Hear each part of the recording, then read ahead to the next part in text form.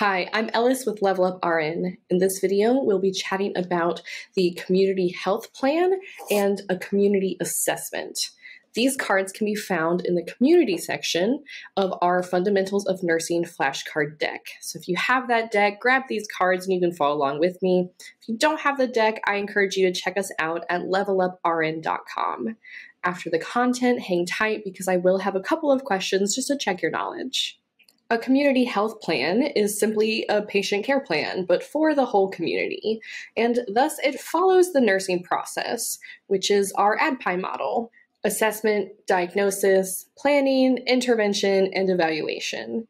And this pretty much follows what you would do for a regular patient care plan. I think the key difference here is the assessment part.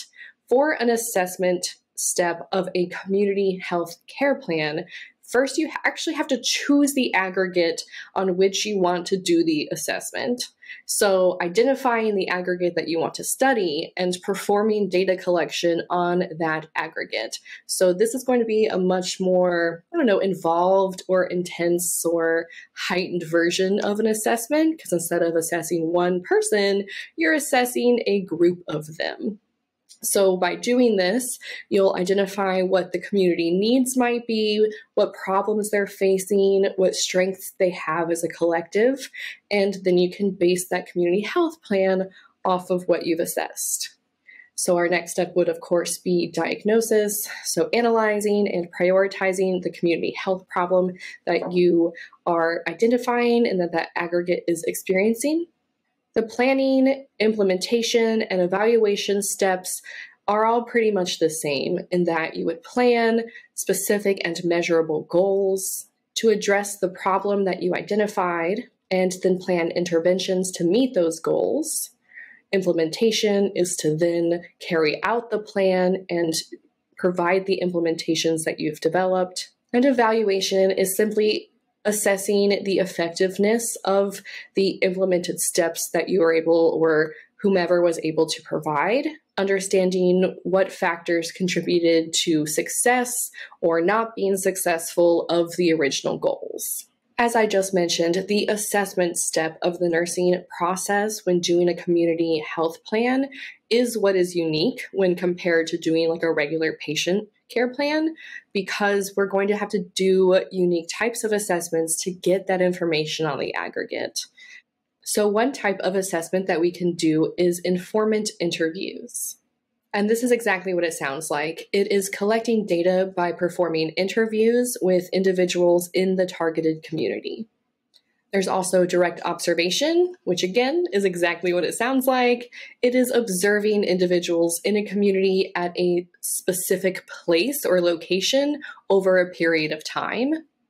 A windshield survey is particularly popular to ask students to do when they're in a community health class. And that, again, is pretty much what it sounds like. It's driving around in the community and observing what you can observe through your car's windshield. So what kind of people live in this community? Where do they live? What kind of housing is available? What stores or businesses or food options are there? How many schools are there? What kinds of schools are there? Are there parks or green spaces or open spaces? What is the accessibility to healthcare and what type of healthcare options are available? A secondary analysis is analyzing data that is pre-existing, so data that somebody else has already collected. And some of this is like publicly accessible. So the Census Bureau data, vital statistics records, community health records, anything that someone else has already collected would be a secondary analysis. And the final example that we have is surveys. And again, this is pretty straightforward. This would be providing and collecting surveys from individuals in the targeted community. That wraps up the content for this video, so hang tight. Let's cover a couple of questions to check your knowledge. Describe a windshield survey. A windshield survey is observations about a given area as perceived through a car window. What are the examples I gave you of data that you could review during a secondary analysis? Remember, a secondary analysis is reviewing pre-existing data.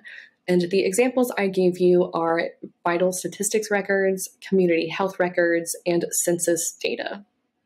Thank you so much for studying with me. In our next video, we'll be diving into epidemiology. We invite you to subscribe to our channel and share a link with your classmates and friends in nursing school. And if you found value in this video, be sure to hit that like button and let us know what you found to be particularly helpful.